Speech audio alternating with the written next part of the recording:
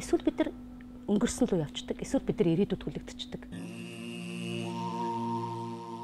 Байсан бэ гэдэг тэр нэг өнгөрсөн дурсамжид бид нар амьдраад идэх байхгүй. 30 насыг яаж зарцуулдаг вэ гэхээр амьдралаа босох голцдогд яваад идэх юм байна.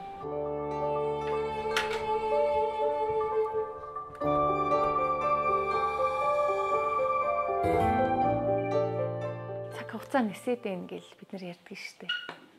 Тэгтээ цаг хугацаа нисээд байгаа биш бидний амьдрал цаг хугацааны дундор нисээд байдаг юм байлээ л дээ. Тэгэхээр цаг хугацаа гэж юу? Цаг хугацааны үн цэнийг юу гэж ойлгож хардаг вэ?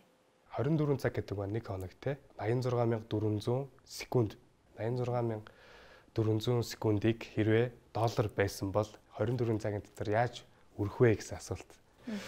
Унтах цагаас хомслол одоо хийх дуртай юмнуудаа хийгээл амжуулах юмнуудаа явуулаад 24 цаг хүрэлцэхгүй юм шиг санагддаг үе байдаг тийм ээ.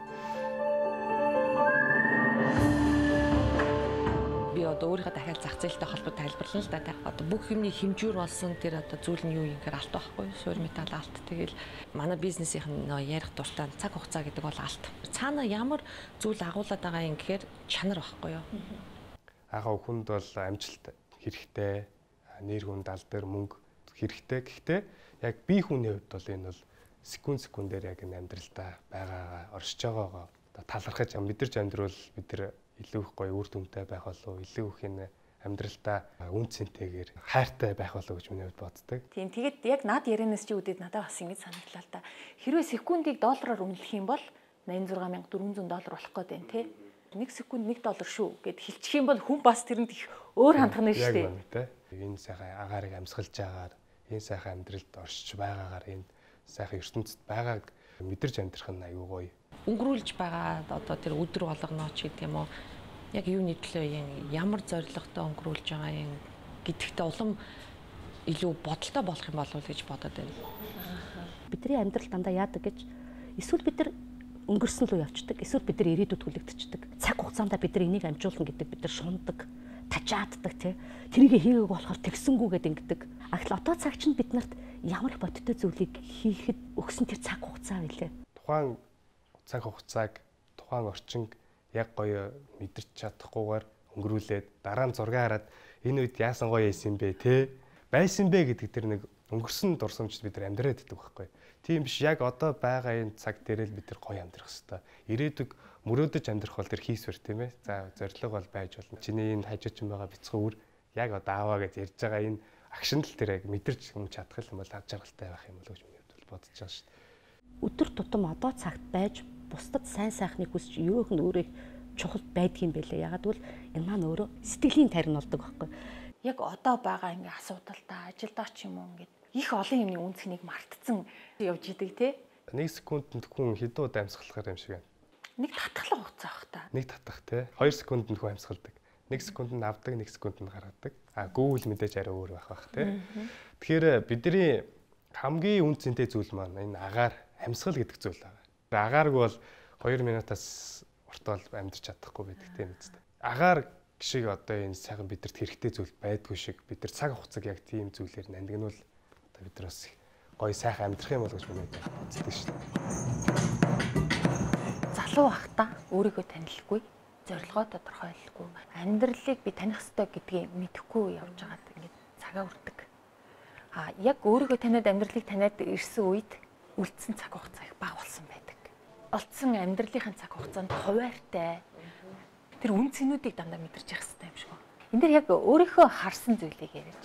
За одоо 40 гарчлаа тий. Одоо хэд наслав гэж тий. Цаана одоо хэдэн жил үлдсэн юу зорж исэн энэ амьдралдаа тий. Ямар ажил хийнэ гэж бодож исэн. Тэр бүгдээ хүрсэн юм уу гэд эргээд нөгөө эргэцүүлдэг юм байлээ. Одоо ойролцоогны 30 жил ч юм уу тий. Үлдлээ гэж бодоход тэрийгээ тэгвэл юунд зарцуулах вэ гэдгээ айгүй сайн тунгааж боддог болт юм байл. Одоо хуваар эхэлж шít нэг хуваар эхэлж тий. Гэхдээ бидний хувьд ер нь жоохон оройтод байгаа тий. Би яг Монгол гэдэг оройтч байгаа. Үнэн би бас тэгж бодож байна. Эргээл нөгөө яхаа боловсрол тий нөгөө хүмүүжлийн асуудлаар орчод байдаг байхгүй юу? Юу гэхээр биднийг энэ амьдралд бэлтгэсэн хүн болгож байгаа мó гэдэгтэл дахиад ярих баг.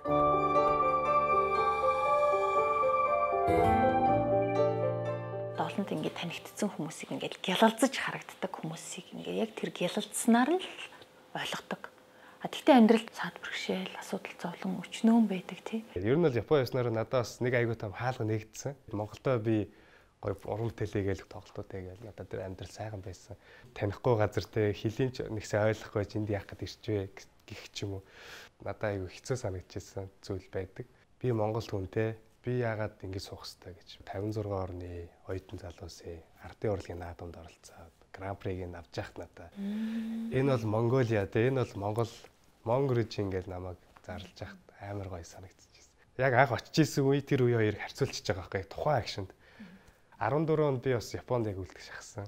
Тухайд юу бодгдсон гэхээр би ер нь их орондоо очих хэрэгтэй байна. Ер нь нийгэм залуустай яаж нөлөөлөх вэ? Үлгэр дуурайлна бай гэдэг зорилгоор ер нь ирсэн. 30 гарчлаа те сурч боловсрлох цаг маань одоо ерөөдөө дууслаа. Эргээд одоо их орноо хөгжүүлэх, за уран бүтээлээ тойрох, энэ Монгол улсаа таниулах одоо хэмжээний туршлага одоо тодорхой хэмжээр хоригдлуулж авсан болов. Тэр нөлөөллийн эхлэл юм болов гэж миний хувьд бол харж байгаа. Олон одоо төлөвлөж исэн зүйлс маань биелээ болсон байна. Мөн олон төлөвлөгөөний эхлэл маань бас тавигдж байгаа. Урлагийн хүн өөрөө нэг тийм зайлшгүй зүв байх, ёс зүйтэй байх, те шудраг байх гэдэг юм уу гэдэг нэг юм олон ухтгунд байнга өөрийгөө авч явах шаардлага цаанаасаа нийгмээсээ тийм байлгадаг. Заримдаа бид нар чинь хүн лимч уурлан, инээн, баярлан, аалтан, онон те үнэхээр уурламар байсан ч гэсэн за би урлагийн хүн учраас болохгүй зөв үлгэрлийг бий болох юмсаа гэж их олон жил бид нар ялжээ. Тэгээ яг энэ байдлаа ингээ хадгалж үлдэх гэдэг нийгэм итгэхэд бид нар ингээ нэг юм штампанд орсон байдаг. Одоо цагт байх тэр мэдрэмжийг алдчихдаг байхгүй. Тэрийгэ зарим нь хожуу болгодог, зарим нь нэрт ойлгодог ч юм уу те.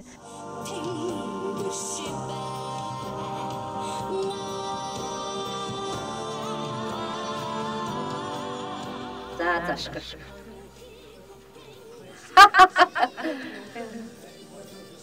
Рэй залуу хүн те. Тэгтээ өнөөдөр хүртэл энэ цаг хугацаа одоо өөртөө нөхсөн хамгийн том ухаарл сургамж юу байсан бэ? Цаг хугацаа гэдэг маань хүнд бол ерөөхдөө нэг харамсал гэж зүйлийг л одоо бас төрүүлдэг юм болоо. Тэр зүйл маань өөрөө хүнийг ухааруулдаг. Шал дивийн гिचлээдээ те хугацаага алдчихлаа та гээл те. Тиймэрхүү үе бол байсан. Тухайн үедээ би алдчихлаа гэж амар бухимдчихсэн зүйл маань 10 жилийн дээр эргээ харахад өө энэ алдаа чи эргээд надад ийм гой ухаарлал өгсөн биш. Тэр сэтгэлээ үүддэг. Хүнтэй юу нэрэл за гэж амар итгэдэг тэр итгэл нарай өөр болсон те. Хүнийг хараад энэ үнэн байна худлаа нэгдгийг тэр мэдэх чадвар нарай хөгжсөн юм болов гэж миний бодсон. Хүнийг танд сурсан гэдэг чи айгүй том амжилт. Магадгүй би тэр хүнд нэг жилийг зарцуулсан байлаа гэхэд хэдэн ч жил алдах тэр алдааг авахгүй тэр айгүй том боломжийг ч юм авсан юм болоо.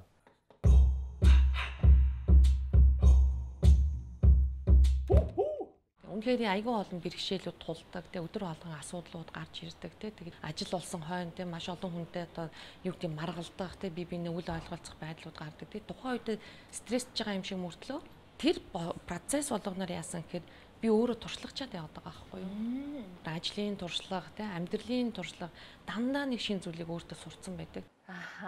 Цаг хугацаа бол бэлэг гэж юусэн над таны саяны ярьсан агуулгыг хэлээд байгаа юм шиг байна. Тэр чинь л яг ингээл үн цэнтэй зүйл юм байна гэдэг. Тийм мэдрэмж улам л их ирээд байна. Залуу байхад бол гоё л доо тэг ингээл гялцаал. Өстой нөгөө шуудан өмсөн ч гоё харагдан гэдэг шиг те. Амьдрал ингээд зохиогоод ирэхийн хэрээр дотоод тэр сайхан амар амьдралын чанар те одоо тэр чинь улам ингэж гоё болж ирдэг те. 40 гараал эмэгтэй хүмүүсийг одоо манайхан чинь авгаа гэд дуудаал бараг л одоо хөшүүний тоонд оруулчаад байна шүү дээ те. Би чинь бол дотроо эсэргээр бодоод яваад байгаа байхгүй юу? Надад одоо айгүй гоё байгаа байхгүй тий. Би одоо жишээлбэл намайг дөнгөж ондоо тэр Японд оюутан байсан үеэ сонгох уу, өнөөдрийн үлзий баярыг сонгох уу гэвэл би өнөөдрийн үлзий баяраа сонгоно. Яг тэгвэл өнөөдөр нь надад илүү гоё нөгөө амьдралын амтыг мэдрээд байгаа байхгүй. Мэдсэн, таньсан тий. Би ер нь хийн энэ амьдрал чи юу юм гэдгийг ингээд нэг тий би одоо улам минималист болж байгаа. Надад одоо тийм үнэтэй эмиг бүгчтэй зүгс шаардлагагүй болцсон байна. Даашаа нэг хүнтэй цүнх бариад яваад байхаа болжлоо тий. Ягаад гэвэл үлзий баяр гэдэг хүн бүрэлдэн тогтоод байгаа болохоор тэрэндээ аж аргалтай байгаад байна тий. Би өнөөдөр гоё дуртай ажиллаа хийж байна. Би гоё найзуудтай байна. Йога хийж тий тэрнээсээ тий таашаал авч байна.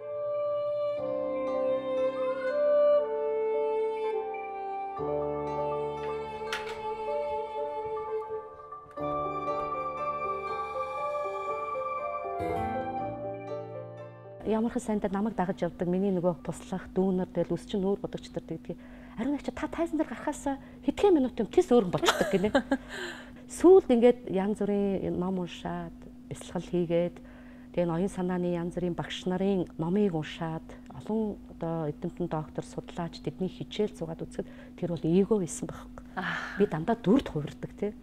Яг бол би урлагийн яд би супер байх хэвээр, би дайчин байх хэвээр, би цоглог байх хэвээр гэдэг нэг тим темпэнд дандаа орж тэр бусдын химнэлд орж тэр дууны химнэлд орж амьдрна гэдэг бол өөрөө аз жаргалтай гэж хэлээд байгаа мөртөөсөө тэр чинь цаана аз жаргалгүй байхад шүү дээ бас тийм. Жинхэнэ аз жаргал бас яг мөн байна уу? Бусдын шаардлагад нийцүүлж амьдрах гэдэг тийм. Тий. Тэр чинь эго тэгж амьдруулад ш бид нарыг.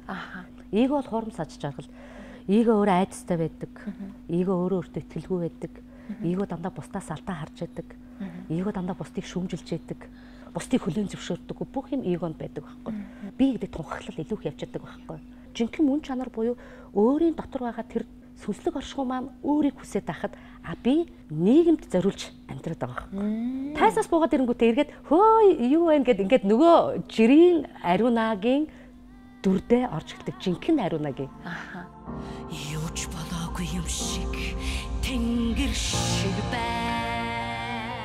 Уран бүтээлч онгодтой, жиготой ариунагийн мэдэрж байгаа аз жаргал яг жинхэнэ өөрөөрөө төрсөн мөн чанараараа байж байгаа ариунагийн мэдэрж байгаа аз жаргал хоёрын хооронд ямар ялгаа байна?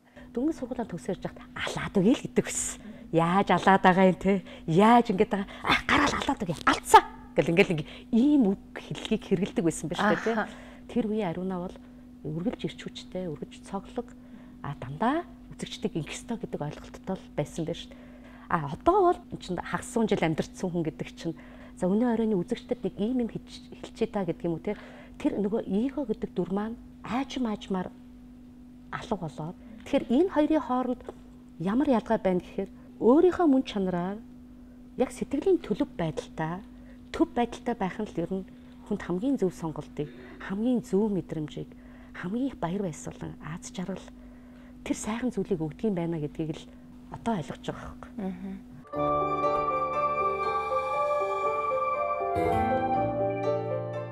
20 настай үеийн амьдрал хандах хандлага үнэт зүйл, чухал зүйл тий.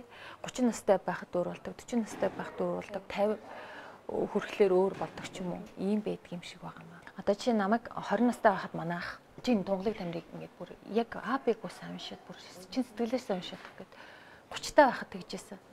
Дараа нь чи дахиад нэг уншаад тах гэдгсэн байхгүй юу? Тэгээд тэгдэг. Тэгэнгүүт 3 өөр одоо ихтгэлт баяныг олж хардаг ч юм уу. Яг тэгдэг. 10 жилийн хүүхэд те өөрөө чи олигтой дурлаж үзээг өгд байгаа шүү дээ. Тэгэхэд Лана Карина нэг уншаал учиргүй байлаа. Тэгээд дараад нь яг тэгсэн байхгүй 30 таадаа уншаад. Тэгээд саяхан би нэг 2 жилийн өмнө дахиад уншсан. Тэр тоолонтой тэр эмэгтэйг би өөрөөр харсан. 10 жилдээ уншихдаа би нөгөө юу юм бэ? Зөв өнгөцгөн тэр нэг хайр дурлал талаас нь харсан ч юм уу те. 30 таадаа өөр. Одоо 40-дөө би яаж харж байгаа нөхөр хөөрхий тэр эмэгтэй те нийгмээс нь ямар их дарамт ирж исэн байна. Орчны нөлөө байсан юм шүү дээ те. Тэгэхээр хамгийн бодиттой бол хамгийн сүүлийн уншилт л байгаа л гот те. Одоо тэгээ 50 гараад уншаад үзээ тэгэхээр ямар басаана Карининаг олж харах нь. Одоо ер нь бол бүрэлдсэн байгаа байлгүй те. Одоо өгж байгаа үнэлгээ бол тийм. Гэтэ би эндээс юу гэж бодож байна гэхэлэр хэрвээ бид нар 30-тай байхдаа одоо өгж байгаа үнэлгээгээ өгөх хэмжээний төлөвшсөн байсан бол амьдрал тэ гаргах шийдвэрүүд нь өөр байх байсан. Шал өөр гэж би бодож байна. Амьдралын амтыг мэдрэх, үн цэнийг ойлгох, урсаад байгаа цаг хугацаагаа үнэлэх юм их л өөр болчих байсан баг тий. Үнэн. Тэгээ яаж өөрчлөгдөх үү гэдэг нь тухайн хүний өөрөөс нь болох асуудал байгаа даа. Юм болгон ховсон өөрчлөгддөг гэж. Тэгэхээр хүн байрандаа байдаггүй байх нь ш. Манайхан ч хүмүүсүүдийг байранд нь байлгах гад өө энэ муу юм байсан. Энэ одоо өөр очиж гэж ярьдаг байхгүй юу? Ер нь ингээд харахаар хүмүүс энэ амьдралыг ер нь ялалт гэж л ойлгоод ингээд дуралтаад байгаа юм шиг харагдаад байгаа л да. Гэвч яг өгсөн мөн чанар нь хайр байгаа штэ. Тэрийгэ таних сөхөөг л уралтаад байна. Бид нар биенийгээ хайрладаг байлаа. Биенийгээ хүлээн зөвшөөрдөг байлаа. Биенийгээ хүнддэгдэг байлаа. Тэгэхэд өнөөдөр бид нар өөдөөс харсан айлынхан хүнийг ч танихгүй. Цаг хугацаагаар хэн явж гин, хэн нь дуусж гин, хэн алдж гин, онж гин, энийг бид нар ганцхан шүүжил амьдарч байна шүү дээ. Энэ одоо уламжлалт шашны зан үйлүүд хүнийг бас төлөвшүүлдэг. Одоо жишээ нь ингэдэг шүү дээ. Залбирахтаа хамгийн түрүүнд их болсон 6 зүйл хамаг амьтны төлөө гэж залбирчээ гэдэг. Их болсон 6 зүйл хамаг амьтны төлөө гэж чин сэтгэлээсээ залбирч чадаж байгаа хүн бол сэтгэл зүрх нь хайраар дүүрэн. Миний өөрийн хийдэг бясалгал дэлхийд даяарын бясалгагч хүмүүсүүд сая бусдын төлөө ингээд залбирахад ямар гоё эсэ гэж яагаад гэвэл би өнөөдөр намаа мөнгөтэй болохоосоо би машинтай болохоос ч гэдэг юм уу тэдэнд давхар хаустай болох юмсан гэж би залбирсангүй шүү дээ тийм ээ. Энэ оршуул өөр амьтаа шүү дээ тийм. Тэгэхээр тэр амьтаа зүйл маань өөрөө тэр олон хүмүүсүүд хайраар нэгдээд олон хүмүүсүүд бусдын төлөө залбираад ирэхэд бидний тэр аура хайраар дүүрээд ирэхэд ямар гайхамшигтай.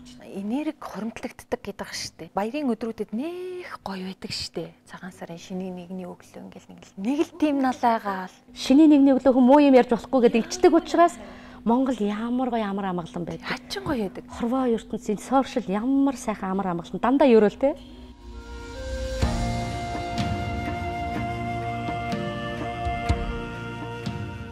Оюун санааны цэгцтэй байдал зүвчид тийшээ явах юмыг уг нь бол одоо мэдээллийн салбарын гартаа авах ч юм уу боломж байгаад байгаа. Бид нар мэдээллийг мэдлэг гэж андуураад байгаа хэрэг. Тэгэхээр би юуг сонгож юуг унших вэ гэдэг ийм сонголтын 90 дээр бид нар үнэрсэн шүү дээ. Би нийгмийн стрессэнд орж, нийтийн давлгаанд орж, би өөрийгөө ингэж бохирдуулж, өөртөө бахан хэрэгтэй хэрэггүй мэдээллийг цуглуулж яхаар би өөртөө мэдлэг цуглуулмаар шүү дээ. Орчлонгийн мэдлэгийн тухай, гэр бүлийн сайн сайхан харилцааны тухай дэлхийд дараа ямар олон дах тийм мундаг оюун санааны удирдагч багш нар байна. Би өөрөө тэр хүмүүсүүдийн адил хайр дүүрэн гэрэл цацраас нь тийм сайхан бас хүн болмоор байна шүү дээ. Яаран дүгнэлт хийхгүй, яаран очиж одоо янз бүрийн хэрэгтэй хэрэггүй юмыг бичихгүй, тэр муу энэ буруу гэж суухгүй. Тэр бол зөвхөн тэр хүний харж байгаа өөрийнх нь үнцэг байхгүй зарим хүмүүс гэдэг. Тэгээ би бол заавал тэр нь туушрдаггүй. Зөв үнцгөөс нь хараад тунгаахыг л боддог. Тэгэхээр энэ хувь хүнтэй холбоотой асуудал нөгөө энэ дотор байгаа. Жамара ертөнцөд юм бүхэн өдөр шавшиг хэлчихнэ. Хүн хүний эвдэд идэг. Тэр битгий хэл гэр бүл болно гэд хоёр хүн хоёр биенээ эвдэд идэг штэ. Тэгэхээр ерөөсө хүн байна гэдэг өөрөө юу юм? Энэ амьдрал өөрөө юу юм? Тэрийгэ мэдсэн байх нь чухал юм байна. Тийм ээ, яг өнөөдөр хажуудах хүнээ хамт байгаа нөхдөд өөрсдийнхээ тааллаар байх гэж бид нар эвддэг штэ. Нэг нэгнийгээ одоо эвдэхгүй хичээе гэж хэлэхээр бас хэцүү. Бодцоод үйлдэл шалгуурлцдаг хүмүүс байдаг штэ. Тэгдэг л дээ. Жишээлбэл нэг төмөр хоорондоо гаграас нь салчгаараа ингээд баруун шид дарах зүүн шид явдаг шиг. Яг тийм хүмүүс байдаг. Тэгэхээр яг тэр үйлдэл бодол хоёрыг л нийлүүлж сурах нь л хамгийн чухал юм. Бид нар их ихтэй голдуу яарад ухамсаргүй бодохгүйгээр үйлдэл хийчихэд эргээд би алдаа гаргачлаа гэж хэлдэг. Тэгэхээр тэр ухамсаргүй яарын хийж байгаа үйлдэл ухамсартаа хийгээд бодоод хийж байгаа тэр үйлдэл хоёроо бид нар өөрөө ажиглаад гэрч нь олоод ариун байгаа та өнөөдөр нэг юм амны алдаа гаргачлаа шүү. Өнөөдөр та нөхөртөө арай хатуу гэлчлээ. Өнөөдөр хүүхдүүдэд та арай жоох ширүүдүүлчлээ. Тэгэх юм бол нөгөө ёсцоо саармаг хүн болоод байгаа тэр юм чи аяанда дотроосоо цэгцрээд энэ бол үнэхээр гоё ш. Монголд жишээлбэл яагаад ийм их стресс байна? Яагаад ийм бухимдал байна? Яагаад ийм их өвчлөлт байна? Нийгмийн одоо орчин л их нөлөөлт юм л гэж миний хувьд бол харж байгаа. Нөгөө нэг нэгэндээ өгөх энерги, харилцаа, соёл гэдэг зүйл маань ингээд ургаж яадаг учраас эхлээд энэ бие хүний цаг хугацаагаа мэдэрчээ. Дараа нь би энэ хугацаанд ямар орчинд амьдрах ёстой вэ гэдгийг харчээ. Тэгээ эргээгээд хідүүлээ яаж байх уу гэдгээ бодъё те. Өшөө цаашлаад улс орноо бид нар яаж гоё зөв зүйлээр явуулах вэ гэдгийг харах хэрэгтэй. Яг хөө энд хөрхийн тулд нөгөө хүн дотроосоо өөрийнхөө ухамсарынхаа гэрлийг жоохон ч гэсэн асаачих хэрэгтэй. Бухимдал бол их байна. Одоо замын хөдөлгөөний соёлоос хавлаад дон тороо гаргаж байгаа шинэ те. Тэр бол хүнийг амар эвдэж байгаа байхгүй. Надад хүртэл ингээл яг тоглолтоос оцрох гал ингээл хүүхдээ авах гал ингээл яраалж төгжрэл ингэж байгаа үед энийг оруулчихоо за болида гэж юм тийм сэтгэл гарч зүй байдаг. Гэтэ хүн оруулчих нэг сайхан тайвширчдаг те. Нэг гоё нэг тийм хүнд юм өгцөн юм шиг санагддаг. Нэг нэгэндээ баярлалаа гэдэг тэр сайхан талархлыг өгж байвал хүн эргээд урамшдаг юм бэл. Миний хувьд бол төв зам л та. Туслах замаас орж байгаа машинд зам тавьж өгсөн. Нөгөө залуу маань ингээл явсан. Вау те. Ямар гоё юм бэ те. Нэрээ тэр залуугийн ирэхөөр одоо л харагддаг шүү дээ. Би дэ жинхнээсээ лайк үгүй тийм ээ. Чишээ гээл те.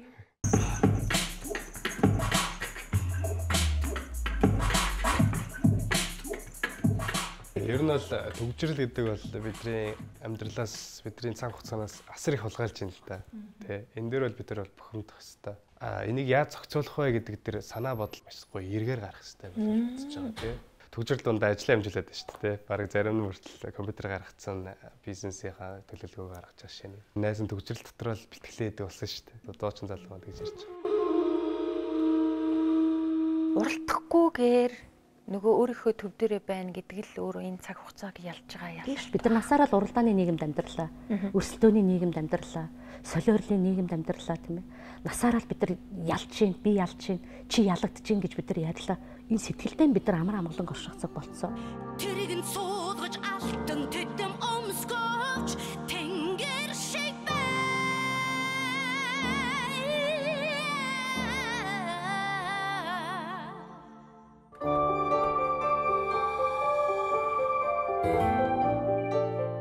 Сая би Майкл Джексийн тухай уншижсэн юм.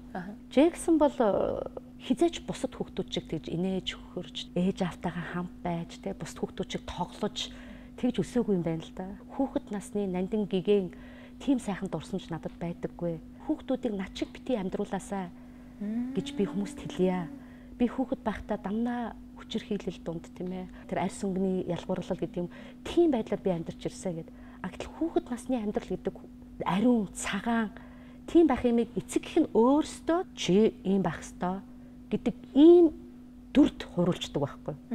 Бидний нэг дуу байдаг штэ хүүхд нас нь хөрөж өгдөг галт хэрэг байдаг бол гэдэг. Гэхдээ бид нар хүүхд насандаа л тэр гоё одоо яг агшнаа мэдэрч чадчихл байвал бид нар заавал тийш очиадах шаардлага байхгүй тийм ээ. Бид нар ч гэсэн одоо өөрсдөө өөр хүүхдтэй ч гэсэн тэр агшныг тэр яг орчныг гоё бий болгохын тулд одоо хичээж амьдарч байгаа гэж миний хувьд бол бодож байгаа штэ. Хүүхд насаа л хүүхдээрээ байх хэрэгтэй. Хэдэн хүүхдтэй вэ? Би одоо 3 хүүхдтэй. Хоёр хүмүүс хоёулаа хоёр өөр. Тэггээ харахад миний баг хүү энэ бол болохоор нэг тийм амар амгалан стресс бухимдал тийм юм мэдхгүй. За хүүхдийнхээ хажууд хэрэлдэхгүй шүү гэдэг хоёулаа тийм зарчмыг бас байрамтлана. За хаяа түрэгдээд юм дуурчих юм бол буяа чи хүүхдийн хажууд ингэдэг өстой буруу. Одоо буян дорж намаа тэгэж ариуна чи хүүхдийн хажууд ингэдэг өстой буруу. Бурхтууд гэрт төрөөд ирж хахад бурхтуудыг хэн муухай болгодог юм бэ? Ээж аауд муухай болгодог үсттэй. Эсвэл тэр өссөн төрсөн очин тэр томчууд муухай болгодог үсттэй. Хүүхдүүдийн бид нар өөрөөрөө байх, өөрөөрөө сайхан юм хийх тэр бүх боломжийг тэгж болохгүй. Ингэж болохгүй. Математик хичээл хийх ёстой, төгөлдөр тоглох ёстой. Хүүхдийг ингээд дандаа нэг хүчээр нэг юм тулгаад байгаа биз. Миний хүн ингээл дуртай дургу төгөлдөр хураа тоглоод тэр хүүхдийн ертөнцийн өөр юм өсөд шүү дээ. Тэгээ дараа манай хүүхд яасан? Өөрөө сагсан бөмбөг сонирхоод, өөрийнхөө сонирхдаг спортоор хичээлээ тэндээ ямар сайхан амжилт гаргасан. Тэг хамгийн хайр дүрэн, хамгийн амар амгалан. Тэгээд би заримдаа түрэгтэд буруу хэлэх юм бол ээж та ямар муухай үг хэлж байна. Ямар бэлэг тэмбэрлэгүй юм хэлдэг юм бэ гэж намайг хүмүүжүүлж шүү хүүхд өөрөө. Тэгэхээр хүнийг бий болгоно гэдэг өөрөө тэр дотоод мэдрэмжийн хөгжил чухал байгаа тийм. Тэр мэдрэмжийг бид нар сайжруулах хэрэгтэй байхгүй.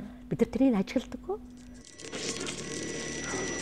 Одоо бизнес хийдэггүй миний ажил одоо үнэхээр одоо өглөө гараад орой орж ирдэг те. Тэгээд зарим хүмүүсийн нүдээр харах юм бол би нэг хүүхдүүдэд цаг зарцуулдаггүй ээж юм шиг харагдаж болно тий. Гэхдээ өнгөрүүлж байгаа цаг маань өөрөө айгүй чанартай байх хэрэгтэй тий. Бүх зүйлийг мэдхийн тулд яаж нөхөр би бүр хүүхдүүдтэйгээ найзалдаг байхгүй. Охин бит хоёр бол хамгийн сайн найзууд хоорондоо тий. Хамаг юм бит хоёр хоорондоо ярилцдаг найз охтууд байхгүй. Дуу хөгжмөө ч юм уу юугаа ч одоо өөрийнхөө шүтэж идэг хоббигоо ч юм уу хүүхдүүд өөрсдөө л энэ тэндээс олж जैन тий. Нэгдмэл баримжаа бахархлалга. Бид нар монгол хүмүүсүүд тийм үү? Гэтэл өнөөдөр яг монгол үндэсний бахархал нь их хэл.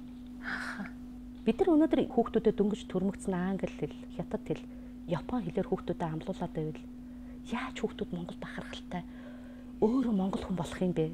Одоо би хүүхдэр ч тийм харж байна. Англи хэлээр бүтэн багаасаа явцсан хүүхдүүд бол Америк хөгжмөл сонсдог юм бэл. Тэд нар монголд ойлгож сонсч чадахгүй. Бид нар өв соёлоонд дэлгэрүүлээд хадгалаад авч явах хэрэгтэй байтал өнөөдөр бид нар өөрсдөө эцэг эхчүүд өөрсдөө нийгмийн тогтолцоо маань тэрнийхээ эсрэг юм хийгээд байна. Яагаад хятадууд гадны дуучдын юг сошиалаар явуулдаг гэж их хэлээ өв соёлоо урлаг соёлоо хадгалж үдэхийг хүсэж шít. Энд чи ойлгож чадах тах юу вэ? Хүмүүсүүд зөв төлөвшлийг өгөх гэдэг урлагийн нэгдүгээр байх хэрэгтэй байл. Өнөөдөр манайд бүх юмнийхэн байраас солигдсон. Тэднийх нь тийм хөрөнгөтэй юм гэлээ, эднийх нь ийм юмтай юм гэлээ гэж бид нар ус төрчтэй л илүү их мэддэг үстэй. Ус төрчт нь урлагийн одууд шиг бүр Монголд суперстарууд болцсон шүү дээ. Тэ? Төлөвшлийн асуудал ярихаар ялтч байхгүй эцэг их рүү очиод байгаа. Мэдээж хэрэг тэр боловсролын хөтөлбөр дотор тэр байх ёстой. Гэхдээ эцэг эхчүүдэд илүү их хариуцлага байгаа шүү дээ. Тийм. Бид нар чинь яг үнэ хүний төлөвшүүлдэг тэр зүйл бол хамгийн түрүүнд бол би юу гэж боддог вэ? Эцэг эхийн л хариуцлага гэж боддог. Амьдралынхаа явцад өөрснийхөө одоо нэг алдсан онсон ч гэдэг юм уу те өөрсөндөө тохиолдсон зүйлээс сургамж аваад үр хүүхдүүдийг одоо тэр асуудлуудаас ингээд тойруулахын тулд зааж сургаж те тэр амьдралд нь бэлтгэх ёстой болов гэж хараад байхгүй юу. Чи өөрийгөө олохгүй явж байгаа л гэр бүл болчдөг те. Тэгж байгаа л хүүхдтэй болчдөг. Шийдвэр гаргалт нь бүр хүнд болчихно те тэр тухайн үед.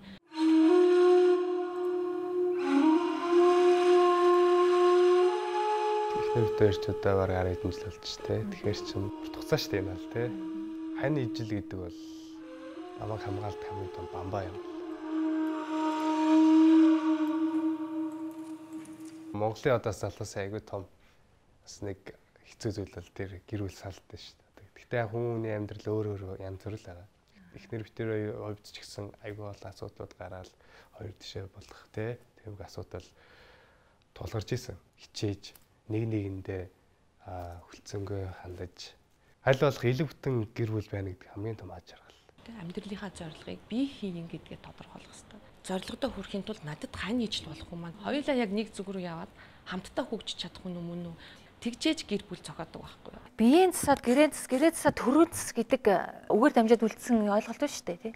Биеийн засна гэдэг нь одоо өөрийгөө эхлээд танид харилцсан хүн гэрээ засна зөв төхнүүлэх нь шүү дээ. Дараагаар нь илүү томроод тэр төрөөн засах тухай ярьдаг ч юм уу. Энэ дараал алга тий.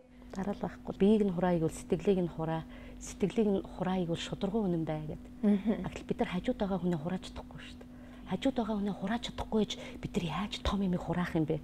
Хажууд байгаа ханаа хайрлаж чадахгүй гэж бусдыг хайрлах тухай яриад байдаг байхгүй. Харин тий. Улс орныг хайрлах тухай яриад. Улс орныг хайрлах тухай яриад тэгвэл өнөөдөр бид нар хажууд байгаа нэг ханаа. За нэг юм уу хоёр хүүхдээ бид нар хайрлах тухай, хүлээн зөвшөөрөх тухай, тэднийгээ уучлах тухай ярьж чад эргээд бид нар бусдыг хайрлах тухай ярил яах вэ? Өнөөдөр Монгол улсад те бүртгэгдсэн салалтыг 50-аас дээш хувийн 40 наснаас дээш насных нь эзэлж гин гэж байгаа байхгүй. Дунд насны хямралдаа бол энийг ингээд шууд уйчин гэхээр надад өгүүл юм шиг санагдаад байгаа. Ерхий хандлага бол тийшээ л уяад байгаа шүү дээ. За дунд насны хямрал гэж бүгдөө ярьж шít. Одоо тэрнтэйг яаж нүүр тулах юм? Тэгэд тэр дунд насны хямрал гэж яг юу гэж хэлээд байгаа. Тэрийг бид нөр өнөөдөр очиод таанаас асуух юм. Манад тэр нь байгаа мó? Байхгүй. Тэгэхээр өнөөдөр ярьж байна гэдэг нь өнөөдрийн залуучууд дунд насны дээрээ очиод юу юм бэ гэдгийг мэдсэн байх хэрэгтэй байгаа юм тийм. Мэдсэн байх хэрэгтэй.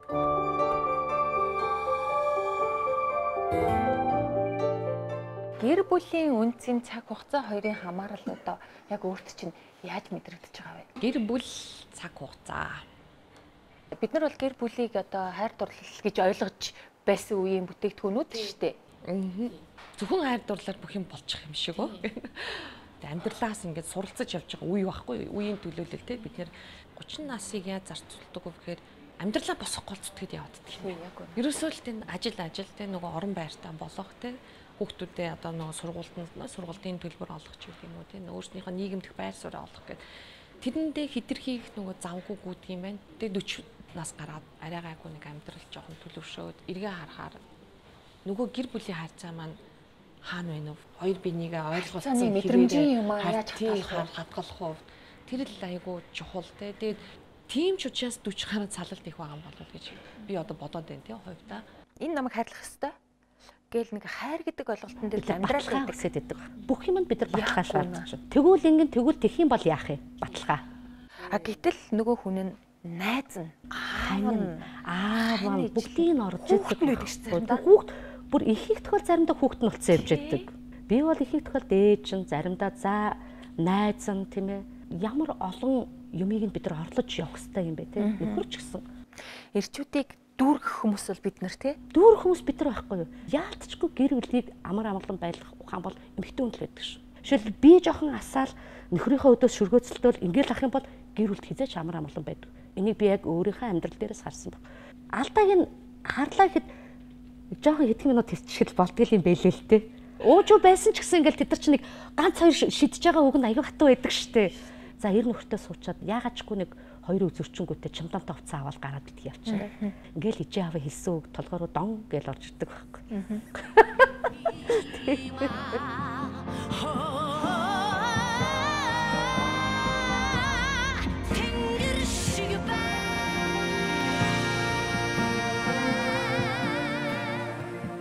Цаг хугацаа явахад хүн хэдийгээр бэлгийг авахаачдаг ч гэсэндээ гоо сайхан нэг цаг хугацаа хулгайлдаг гэж ярьдаг штеп. Гой сайхан байх гэдэг ойлголт цаг хугацаа хоёрын хамаарлыг юу гэж бодож байна? Илүү гоо сайхныг өгдөг гэж би харж байна. Надтай оюутан байхад хамт сурч байсан ихчтэйгээ тааралцсан. Би оюутан байхад одоо манай тэр жагаа агч маань хөгшин л юм шиг харагддаг байсан. Тэр ихч улам гоё болцсон байсан. Тэгэхээр гоо сайхан бол эсрэгээрээ харин нас агтуулсан улам бий болдог зүйл юм болов гэж харж байна. Хувь хүний өөртөө зориулж байгаа цаг хугацаа бас хамаатай байна. Та ч одоо йогоор хичээлээ. Тийм шүү дээ. Эмэгтэй хүн бие гэдэг зүйлээ мартаж болохгүй байхгүй. Йога хийхээс гадна би ч бас гүүн дасгал хийдэг 7 хүүхэдтэй ээж чинь. Тэг сүүлийн үеийн ингээд судалгааг уншижсэн чи юу гэхээр эсрэгээрээ нөгөө ажил хийдэг эмэгтэйчүүдийн хүүхдүүд нь илүү их амжилттай явдаг юм л дээ. Яг бол үлгэр дуурайл авч яадаг тэр ажил хэрэгч байгаа. Юм ямиг амжуулж байгаа тэр ээжээсээ үлгэр дуурайл авдаг. Тэгэд би өөрөө гоё ад жаргалтай байж бусдад ад жаргал бэлэглэх байхгүй юу. Тэгэхгүй тэгээл нэг гэртээ узаарлаа те нэг ингээл уцаартай хоол игээл. Угч чаал те. Ингээд дахин тэрэгтэй. Нөгөө орчиндоо ч гэсэн тэр чинь айгу эсрэг энерги ингэж өгч байгаа штэ те. Сайхан зүйл муухай зүйл хоёулаа түгдэг гэдэг байгаа шүү. Түгэн. Би тэрийг бүр ингэж бүр мэдэрдэг болж байна.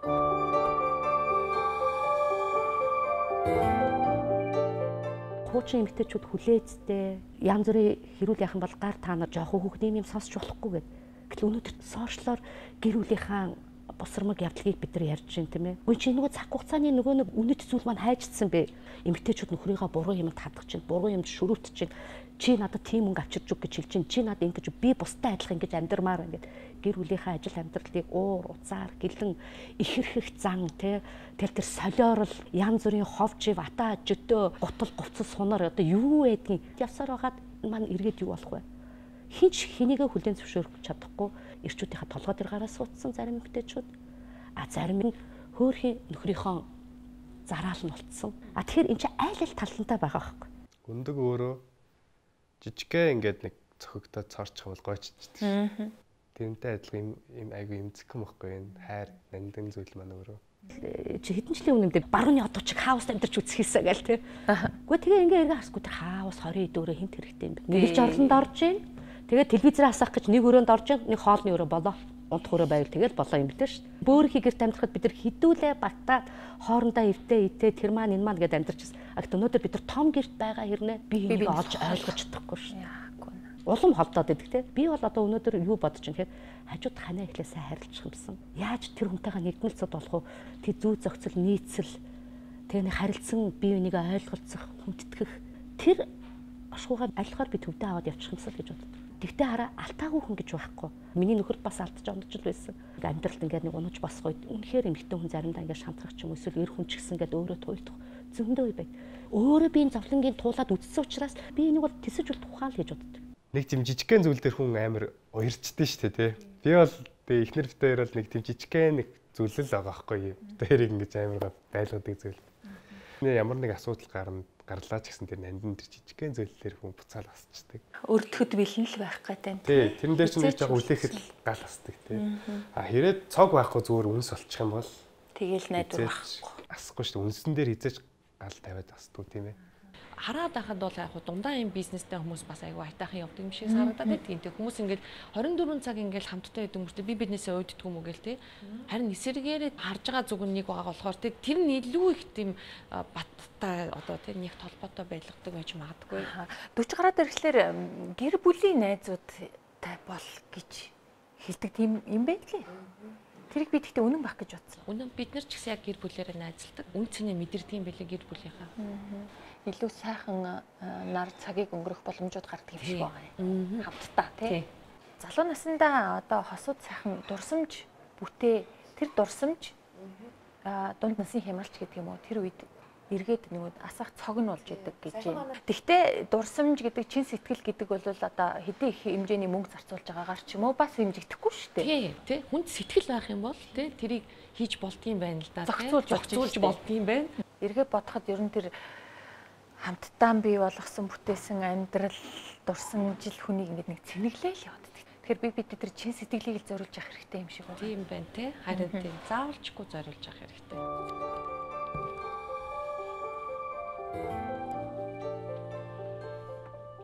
Ер нь бол одоо амьдрал бол одоо дурсамжийн аялал цуглуулга юм байна л да. Богцондоо одоо юу цуглууллаад явах юм бэ, цаашлах юм бэ гэдэг бол надаас танаас ингээл хувь хүнээс л хамаарах юм байна л да. Одоо таны богц юугаар илүү дүүрэн байна гэж бодож байна. Юмар дүүрэн биш үү? Эргээд харахад бас нэг те тодорхой хэмжээнд одоо юу гэдэг гадаад дотоодод сурлаа, те хэдэн жил одоо бизнес хийлээд нэг тодорхой хэмжээний амжилт гаргалаа ч гэдэг юм уу биднээс бас ярих юмтай болчлоо шүү дээ, те. Тийм нөгөө цаг хугацааны өгсөн бэлэгч бас хоримтлагтай байна. Тэгэхээр энийг бол хуваалцаад л явах хэрэгтэй юм байгаа юм, те. Би бол энийг бол фото альбом гэж боддог байхгүй юу. Хамгийн ихэнд миний анх төрсөндөө ээж авдаа ахвал зураг гэл ингээл эхэлдэг. Ингээ хойш явах болгонд тэгэл насаар явдаг. Заавал гоё гарах алд байдгүй штэ. Муухай гарсан ч гэсэндээ зургийг нэргээ үзэхэд дурсамжтай сайхан санагддаг. Тухайн агшныг мэдрээгүй магадгүй дараа нь ингээд эдэн 10 жилийн дараа зургийг үзэхэд ямар гоё исэн бэ те би тэр үедээ буцаа очихс ингээд тэрийг ухаарч штэ. Амьдралын дурсамж бол дандаа амжилтаар дүүрэн байх хэрэгтэй байдаг юм байна гэж бид нар чинь те дандаа амжилттай холбож боддог байсан. Мэргэжил дээрээ л амжилт гаргаад мэргэжил дээрээ л юм хийхээр энэ сайн хүн энэ амжилтаа явж байгаа хүн гэж боддог. Энэ бол зөвхөн нэг л хэсэг байхгүй юу? Унаж босоход маань аав ээжигээ алдахад тэр гадаадад сургуульд явхад тийм ээ. Тэр ямар олон зүйлийг би эндээс суралцсан юм бэ? Их олон юмыг зүрх сэтгэл рүү хийсэн бэ гэд энэ бүхэнд би талархдаг. Сод ухаантай, эрдэмтэн тэ мундаг хүмүүс бол нэг урт наслаад байдгүй. Яагаад тэгэхээр тэд нар болохоор амьдралдаа хийх ёстой зүйлийг нойрноос хасч одоо янз бүрийн юмыг тойрогдсон шүү дээ. Тэгснээр тэдний нас маш богино байдаг. Хит их одоо юу гэдэг амжилтын төлөө явах биш. Зүгээр ад жаргалыг мэдэрч секунд болгоныг сайхан амьдраасаа хийх юм бас байна. Цагийг яаж зохицуулах вэ гэдэг тэр төлөвлөгөө юм болов уу гэж бодож байгаа. Амжилт гэдгийг би одоо өнөөдөр өөрөөр боддог болсон. Эрүүл бие, эрч хүч, урам зориг, сайхан нөхөрлөл, аз жаргалтай амар амгалан амьдрал чинь өөрөө амжилттай хамт явж явах хэрэгтэй байхгүй. Дурсамжийн богцноосоо гээсэн зүйл бий юу? За энэ ёстой хэрэггүй. Энийг хогийн савд хийчих. Өшөглөө ажмаар зүйлүүд тохиолдсон уу? Тохиолдсон. Тэгвэл тэр зүйлүүд тохиолдсны ачаар өнөөдрийн бие энд сууж байгаа байхгүй юу? Богцондоо байж ийг. Тий, яг одоо таны богцонд байгаа хамгийн сайхан зүйл чинь өнөөдрийн. Тэр олон сайхан зүйл дотроос одоо өстой 3 хүүхдээ хэлнэ. Би бас одоо ингэж хараад байгаа штэ. Хүн өөрийгөө одоо ингээд эмээ болохтой бэлтгэх хэрэгтэй юм байна. Нийгэмд хийж бүтээгээл нас хязгаартай. Тэрний дараагаар би юу хийх үү гэдгээ бодох ёстой юм байна гэж бодоод байгаа шүү дээ. Зөв. Харамсалтай харин тэгдэг манайхан цөөхөн болоо гэж бодоод байхгүй юу? Би хэдэн жилийн дараа тэтгэвртэй гарах гэж байгаа лээ. Өөр хүүхдүүдтэй нэг те дарамт болчихгүй хүн шиг те өөрөө би ингээд амьдралаа авч явахын тулд надад хэдэн төгрөг хэрэгтэй. Би бодож эхэлж байна. Бэлдэж эхэлж байна те. Тэгээд ажил гээд амжаагүй байсан зүйлүүдэд тэтгэвртэй гараад хийн гэж бодож байна те. Зугаалгаар явна, найз нөхдөдтэй уулзсан дуртай номоо уншин ч гэдэг юм уу. Хүн өвөлдөө хүртэл бэлдэх ёстой. Тэртээ тэргүй амьдрал хэмжээтэй шүү дээ. Тэг хол зүйл юм шиг л бодоод байдаг.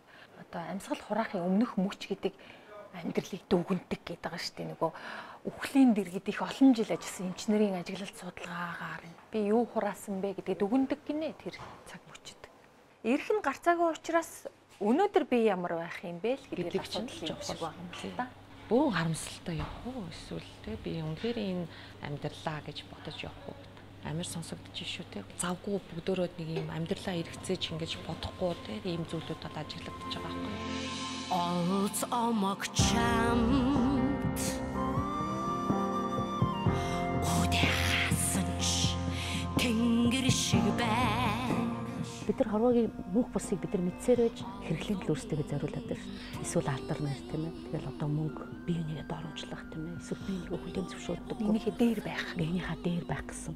Мухаг амьдралаар амьдарч байна. Аз жаргалгүй амьдарч би өөрийгөө аз жаргалтай гэж бид нар хэлээд байна тийм. Андуураад байна тийм. Андуураад байгаа байхгүй бид нар бүх юмдаа. Тэгэхээр өнөөдөр ч гэсэн ингээл нийгэмд болж байгаа зүйлүүдийг харахаар чинь мөнхийн юм шиг хоорондоо муудаж штэ. Мөнхийн юм шиг эрх мэдлийн төлөө явж штэ. Тэг яах юм бэ? 4 жилийн хугацаа ч юм уу одоо манай сонгуулийн хугацаагаар яриул те. Тэд хин хоорондоо юу хийх юм бэ? Тэг юу хүсэж зориод байгаа юм? Хин байх юм? Гойж үдээ би яаж дурсагдаж үлдэх гээд байгаа юм? Богцондоо юу авч явах гээд байгаа юм гэдэг чинь бидтэй.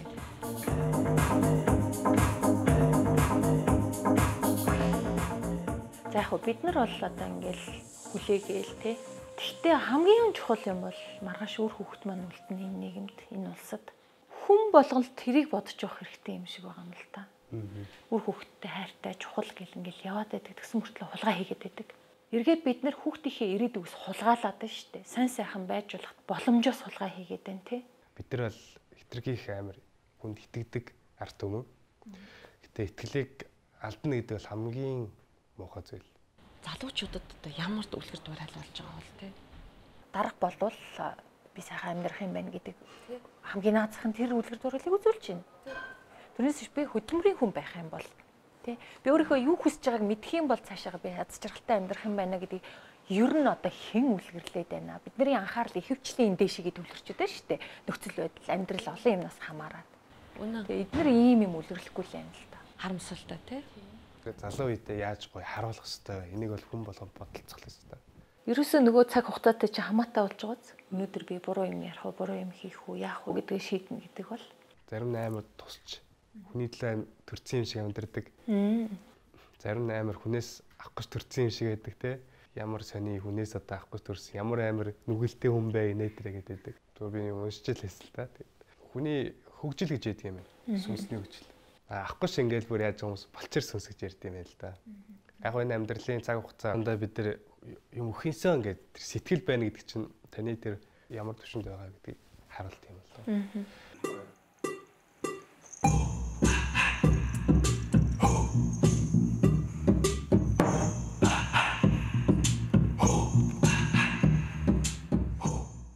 Тэгээд тэр сэтгэл дотор байгаа бид нар зөндөө олон хог түүцсэн байна шүү дээ. Амьдралын, хүмүүсүүдийн, янз бүрийн тэр хогоо бид нар цэвэрлэх хэрэгтэй. Эрт орой хизээ нэгэн цагт буцахаас хойш тэр хогийг цэвэрлэхгүй нөгөө ертөнц рүү яваад өглөө. Тэгвэл тэр мэдээлэлтэйгээ л явчихдаг байхгүй юу? Буруудаа илүү аваад явах уу харин ухаарад зөв мэдээлэлтэйгээ эрэг хандлагатайгаа тийшээ явах уу гэдэг чинь өөрөө сонголт болчиход байна шүү дээ.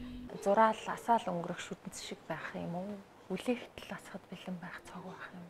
Энэ хоёр өөр ойлголт юм шиг. Шал өөр ойлголт тий. Аав ээжээгээ өнгөрөхөд хорвогийн мөнхсийн жамыг үзэхэд биднийг ийм залуу байхад орхин авчлыг гомдоод үйлчсэн. Дараа нь эргээд энэ маань ухаарлаас бид ч гэсэн бас эрт орой хизээ нэг цагт ингээл явах юм байна. Аав ээж бол мөнх биш. Хангалттай ачлаж чадсан гэж боддгоо Бодохгүй шүү. Ачлан гэхээр яа дэмдээ ямар тайван л явуулах юм бэлээ шүү дээ. Ер нь бол одоо эдгээр ингээл дээгүүр ингээл аграхаал тэмцээл байна. Ард нь хэрвээ бууран нар байгаа бол ямар байгаа бол Нөгөө дээгүүр юу гэхээр эрх мэдэлтэй болохоор хүний үнэн төрхөнд гарч ирдэг байхгүй юу? Бодитод дүрн гарч байгаа байхгүй юу? Манайхан ингэж ярьдаг шүү дээ. Биеийн төрүүлсэн болохоос ухааны төрүүлээгүү гэд би тэрнтэй санал нэгдэхгүй байхгүй юу? Ухааныг чиглүүлж өгөх хүн чинь өөр ээж байхгүй юу? Хэр бэлтгэгдсэн хүмүүсийг бид нэр бий болгоод байгаа юм бэ? Тодорхой хэмжээний хариуцлага бол би бол ээж авд байгаа.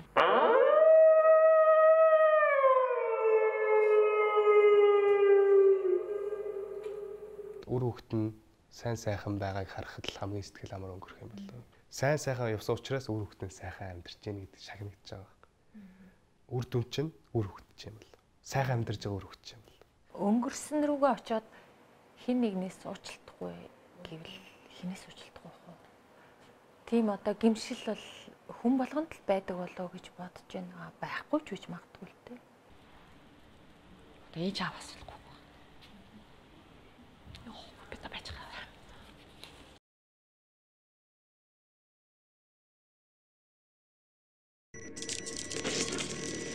ээж аав хорвогийн жамаар бурхан болоход бид нар тэрийг би нэрээ тэгж яахгүй даа гэд том яруу найрагч төртөл тэрийг яриад сууж шít. Ээж маань намайг ирээд миний хүний хоол идчихэж ядарч хахад үгүй ээж би өнөөдөр ажилдаа та заавал хүний хоол идүүлэх гээл би одоо таргалжуул яах юм бэ гээл тэр залуу байхдаа тэгэл хэлжсэн тий. Тэгээ эргээд бодоход тэр цаг хугацааны үн цэнийг үнэт зүйлийг эцэг гэх гэж өөр ямар хүнтэй зүйл байдаг юм бэ гэдгийг бид нар мэдэхгүй явж байдаг.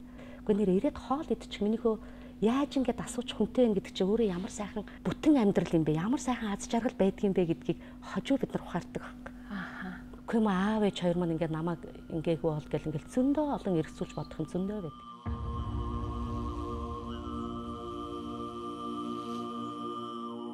Өглөгийн тухай та ямар бодолтой байдаг вэ? Бид нар өгөх гэж л ирдэг юм биш үү? Дуугаан өгөх гэж ирсэн юм байна. Эр нөхөртөө бас өгөх гэж ирсэн байна. Үр хүүхдүүдтэй эргэн тойронд байгаа бүхэл хүмүүстэй өгөх гэж л ирдэг юм байна. Өөрийнхөө хажууд байгаа хүмүүстэй мөхгүй ээж бусад хүмүүсүүд л залуу байхдаа юм өгөөлгүйгээд байдаг бол гэтэл нөгөө хэд амьдрал нь яг байдгаараа тийм хүмүүс зөндөө байдаг те. Энийг бас эргээд бас харж ухаараа сэрж сэхэрдэг юм байлээ. Бидний бие биедээ өгж болох хамгийн дээд өглөг юу вэ?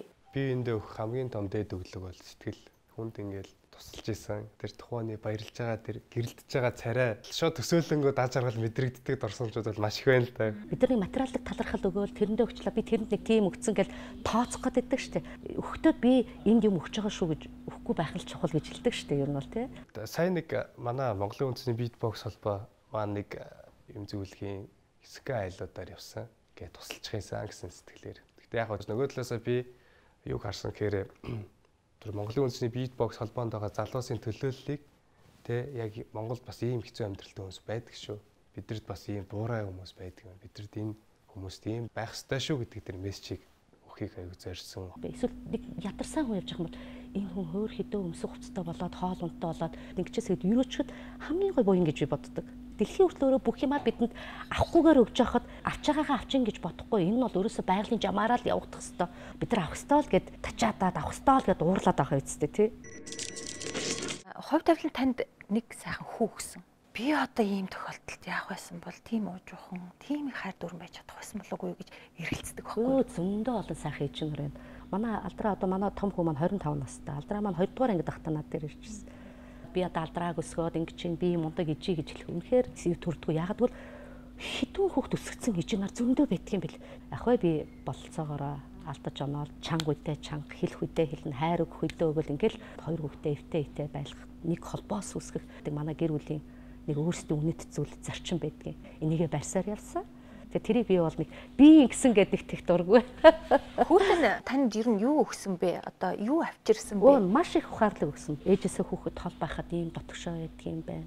Яг энэ үед нь жоохон хатууд болоод байдаг юм байна. Би тэр хүүхдийг ингээл хөндөд ингэх бас дэми юм байна. Тэр ижийн хүн юм чи ёстой буруу харж уйлал зөв харж инээгээл нууж өгөхтөн өгөөл загнах үедээ бас загнаал ижийнхээ хайрыг өгөх үедээ гэл ингээл ухаарах үед нь ухаарал ингээл явах хэрэгтэй ижийн хүн. Гэтэ надад маш их тийм тэсвэр хатуужлыг өгсөн. Засаглах үе бол арга юм. Засах үе бол бэлэг юм.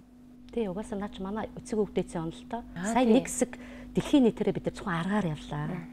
Агт бид нар бэлэг талаа ерөөсөө хөгжүүлээгүй. Тэгэл бид нар хитрхийх туршлагаараа, хитрхийх практикаараа ингээ яваад байдаг. За мэдээж яг одоо цагтаагаар бид нар дэлхийн нийтэд хөл нийлүүлээд алхаад явах уу, явах хэвээр. А гэтээ эн чинь бас нэг үндэсний онцлог, дотоод ертөнц буюу тэр мөн чанарын тухай яриад байгаа сүнслэг оршихуй байд. Энэ хоёроо бид нар арга бэлэг хоёр талаас нь хослуулчих хэрэгтэй байхгүй. Хит аргаар явсан хүн ямар байдаг вүлээ? Муухар байдаг шүү дээ. Бүх юм дулаад ингээ тэр хүн зогсчдөг байхгүй. Маш их юм алдсан. Алдсан байдаг. Яагад бол тэр хүн дандаа аргаар хийн. Би одоо ингэн устгах нь илүү бэлэг талаа хөгжүүлээ гэж яриад байна шүү дээ. Тэнцвэржүүлэх хэрэгтэй.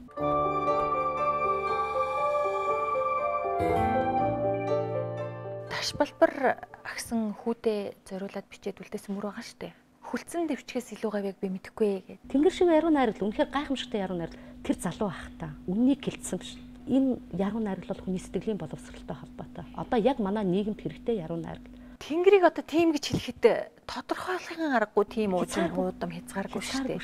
Тийм л бай гэж тэр философи, тэр тэнгэр ухааныг, тэр хүний ухааныг, тэр хүний сэтгэлийн ухааныг тэр хүн айлтаа ойлгоцсон байсан. Гайхамшигтай. Жамаараа ертөнцөд юм бүхэн өдөр шөн шиг ээлжилнэ. Жаргал зовдонгийн айлт шиг мөнх тэнгэр шиг бай.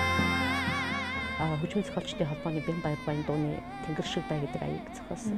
Дээд өнгө гаргаж байгаа учраас олон нуглаа хэрэггүй зүгээр баг зэргийн ганц нуглаа оруулаад ойлголоо. Намайг бас ариунаа чи тэнгэр шиг байгаад өгөөчтэй гэв.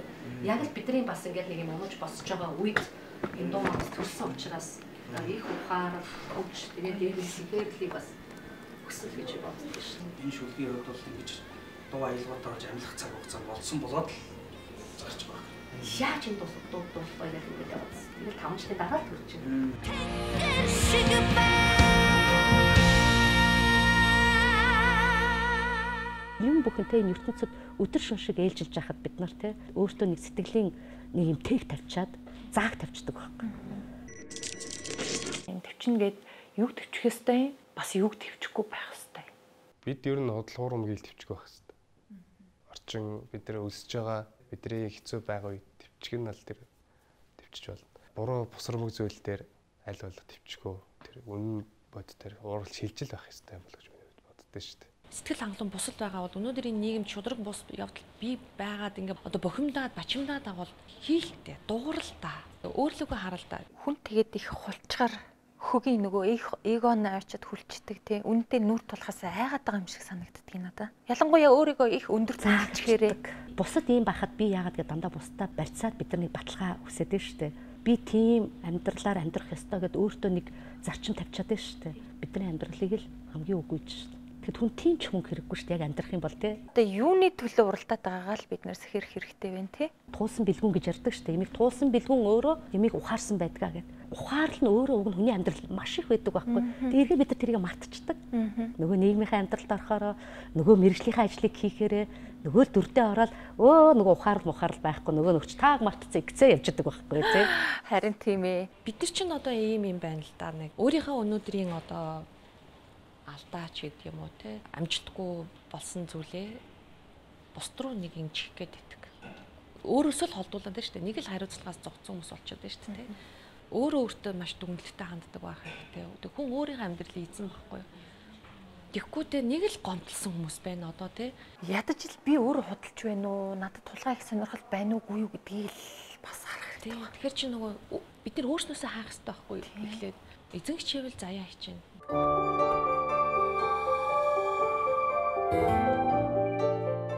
Амьдралын босго руу бие хүн болоод ингээд орж байгаа залуучуудад ээж хүний зүгээс нийгмийн нэг зөвшөөрөгдсөн харь хүндлүүлсэн дүрийн зүгээс юу хэлмээр байна? Би 20 настай байхдаа 100% дүр мөрөөдөлтэй байсан. Од болох юмсан гээл тий. Хүсэл тэмүүлэл мөрөөдөл чин сэтгэл дээр нь хөдөлмөр тийм ээ. А энэ өөрөө ямар аргаар явж байна гэдгээл зөв болгочих хэрэгтэй. Алдаа онооч бас байна. Гэхдээ зөв явж байгаа алдаа оноо өөрөө хизээч эцсийн зогсоол нь буруу байдгүй л байхгүй. Байшин барихад фундаментаа зөв тавьж аж байшин барилга чинь тогтвортой сайхан болно ш. Тэр фундаментаа бид нар зөв тавиад ингэ явсан байна. Тэр тууштай байдал, тэр бүх адаж онсон, тэр бүхий юма өөрөө гой цуглуулганд болоод тэрийгэн өөрөө ухаарцгээрээд эерэг хандлагатай зөв байхад л болчихно. Нөгөө миний хэлээд байгаа зүрхэн тайр сэтгэлд ухаарл байхад л тэгээл явчихна шүү дээ. Цамхаг босхын тулд доод суурьаас эхлээл дээшээ явдаг шүү дээ. Хундамаа маш сайн судах хэрэгтэй. Жижигхэн хундам ичдэг, нөөдөө өсдөгөө гэж зогсчдаг. Хэдэн зуун давхар байшин барьсан ч өндөр баригдах боломжтой тэр суурийг тавих нь аюул чухал юм бол. Суур маань өөрөө баг нэг нэгэндээ итгэл. Ажил дээр гараад анх те дөнгөж төгсөөд ирсэн гадаадаас те өөрийгөө аюу мундаг явагдсан те залуу насны омог байж те багийн тоглолт болж ингэж нөгөө ажиллаа хийн өдр гэдгийг бас те ойлголт муутай те өөрийнхөө хийсэн ажлыг би өөрөө хийсэн болж харагдах гад ч гэдэг юм уу. Тэгээ тийм бүр жишээнүүд байна те тэгээ дарагтаа цагнуулаад тонгонготой өөрөө мэдхгүй ичиж гэл те. Эргээ харахаар өөрийнхөө үйлдэлээс ичиж ийн л да. Ер нь бол улс орнуудын хөгжиж байгаа хөгжлийн хамгийн том төлхөр бол баг болох тий нэг дэмжих. Монгол хүний нэг том алдаа байд юм болоо тий. Би мундаг гэдгээ хаяад л яг чадвараа тэмдээ зориулах. Хүн чаддаг зүйлээрээ нэгэндээ туслах, нэгэндээ жигүүр хийж өгөх гэдэг чинь айгүй чухал.